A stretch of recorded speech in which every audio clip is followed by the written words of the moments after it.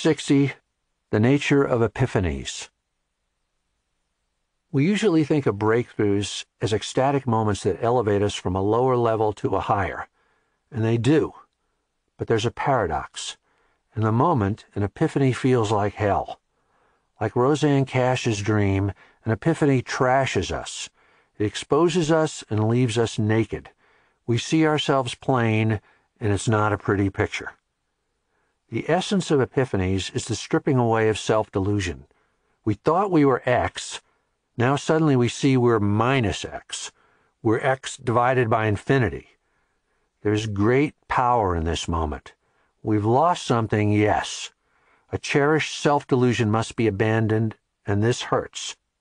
But what we have gained is the truth. Our bullshit falls away. The scales drop from our eyes. In that moment, we have two options.